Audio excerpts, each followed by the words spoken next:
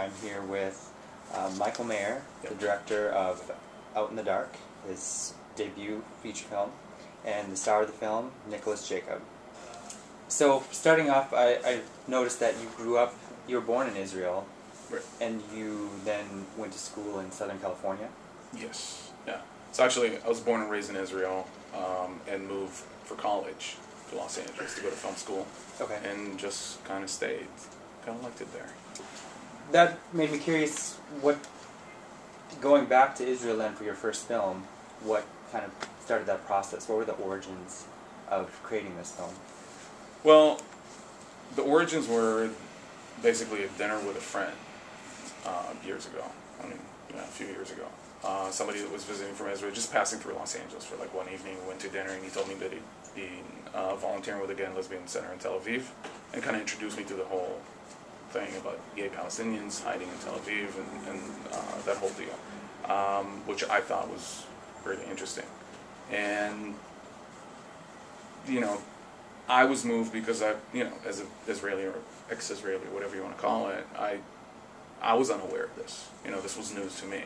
And it really kind of moved me to learn that there's people from both sides of the conflict that are working together and collaborating, that because of their shared experiences as being gay. So that kind of, that was a kernel that started it. The choice to go to Israel and film was not easy. First of all, shooting anywhere, leaving Los Angeles, leaving home and going somewhere to shoot for 6 months, it's never easy. But, going back home had a lot of, a lot of baggage there, I think. I had a great experience working there and shooting, I think. The crew was great, the production was great. I mean, professionally it was great, but I think just being back home, not just visiting for a couple of weeks, but just being back home and over there, it was tough. Yeah, definitely. Sure. It was emotional. So, then there's nothing innately autobiographical there's nothing about that's speaking to your personal experience that's in the film? Well, besides being gay, growing up in Israel? Well, of course there is. I'd rather not share too much. But yeah, it is, not completely, but of course there's personal experience there. Okay. I mean, past dating, and yeah, definitely. And then casting Nicholas, how did that process come about? I mean, his girlfriend at the time showed up to audition for a part in the movie, which I guess she ended up not getting. But before she left, she was like, "By the way, if you're still looking for a guy, I think my boyfriend's going to be great." My casting director, it wasn't easy finding.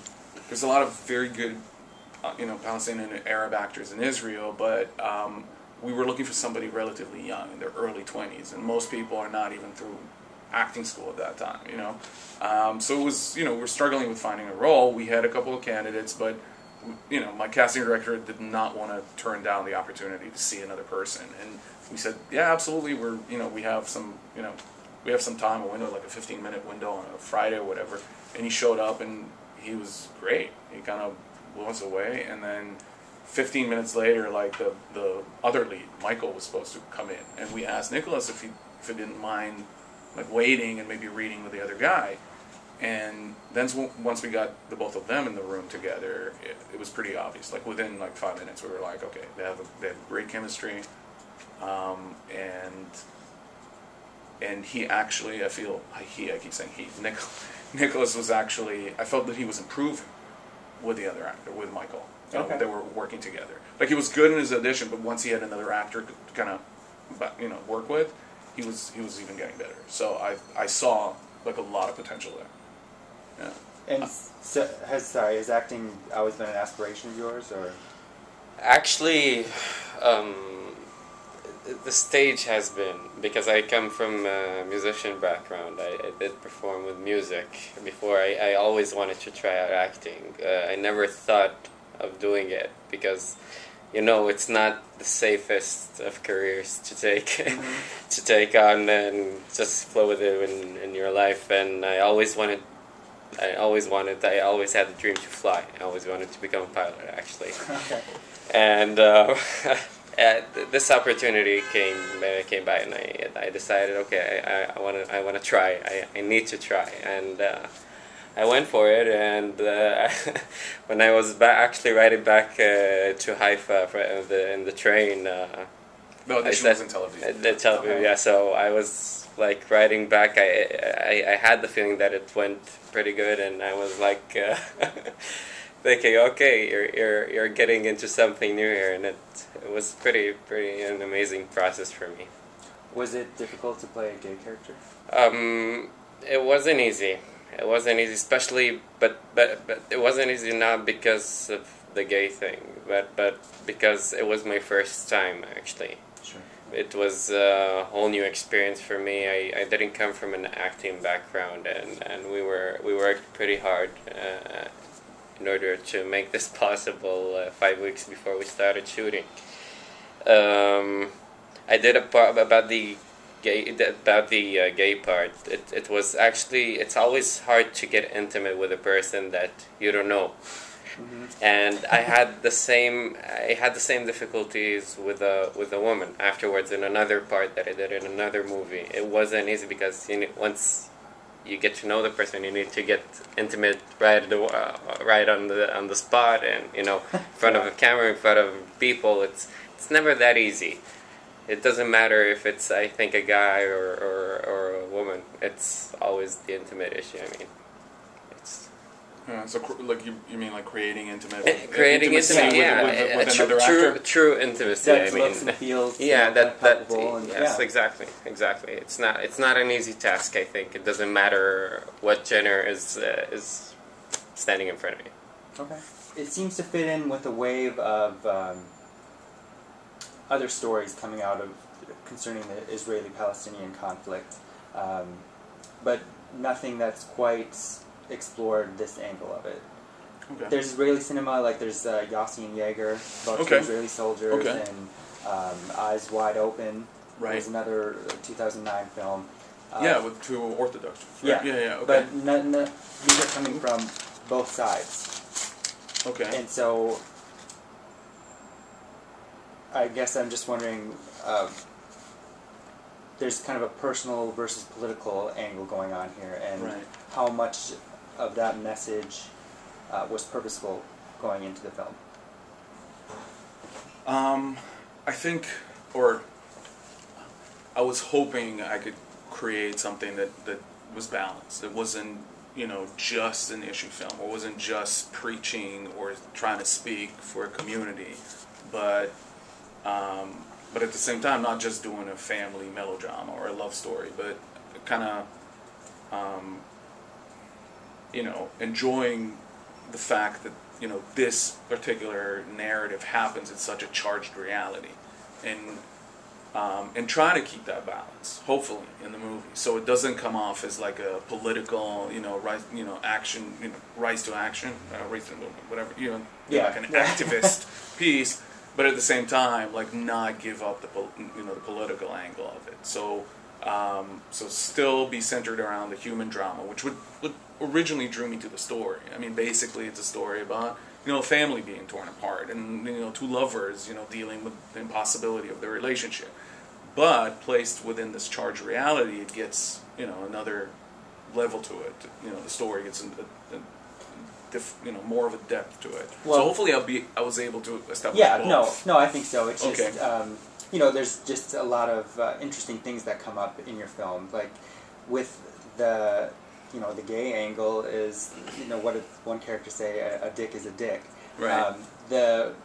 Their interactions with each other aren't dictated by these same cultural mores, per se.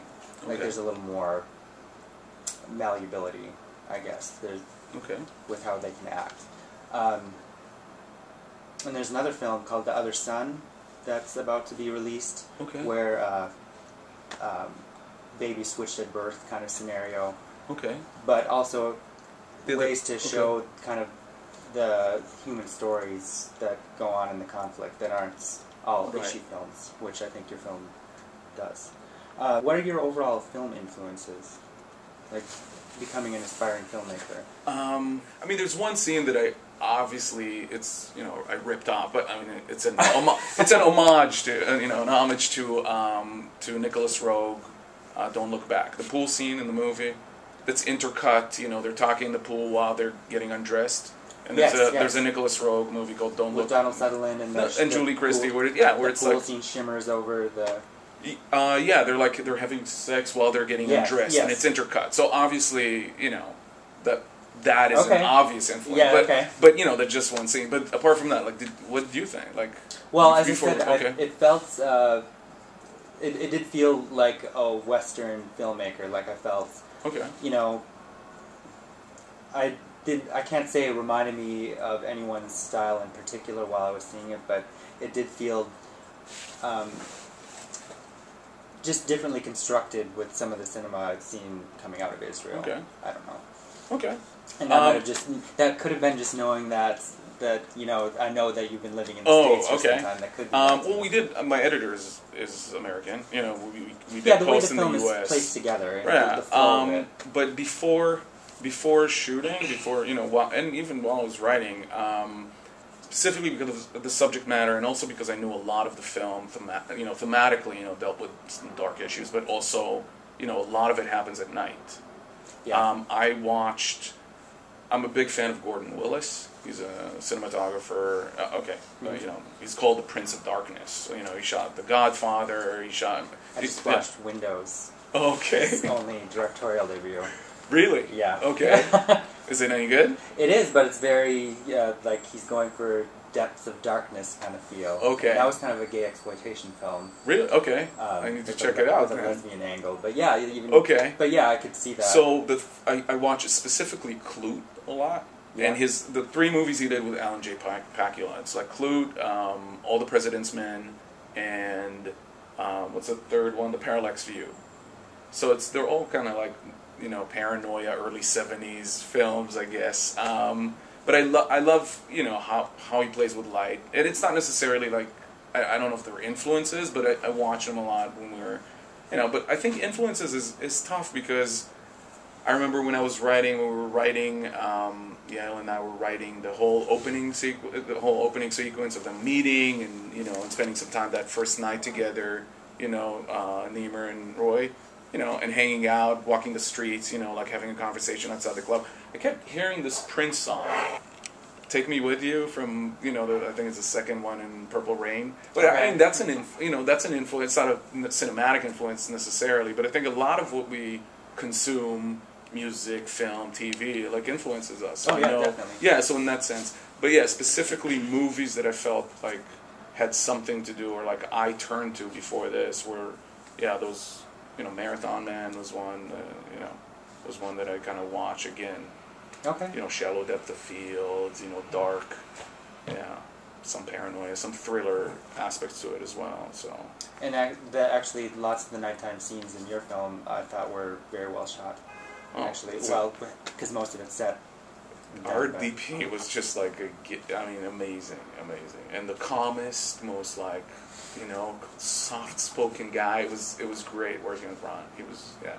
For people in the queer community that find it a little harder to hide, that as in transgendered individuals, or if you're a little more flamboyant, and what their option is to only hide in Tel Aviv, then to get out of the East Bank. I don't think so. It is getting better, and especially in like an urban area like Ramallah. You know, there is a little bit more openness, and it really depends what family you come from. I mean, we had people again working on the movie that are out to their Palestinian guys that are out to their families back home, and their families. You know, there was one guy that his family actually kicked him out for about 5 years, but now he's, you know, renewing his relationship, and he's back home. His mother is okay. He still's not talking to his dad, but I think it's kind of true of a lot of gay men, you know, and women in other places in the world. I mean, you know. Yeah. I'm sorry. I've got to cut you off because we got this other guy. He's okay. And by the way, the guy that plays Mustafa is another film in the festival. He's also in Zaytoun. Oh, okay. The guy, his name is Loai Noufi, and he's already. Nicholas? I'm sorry? Yeah. Yeah. Okay. Yeah. All right. Awesome. Cool. Yeah.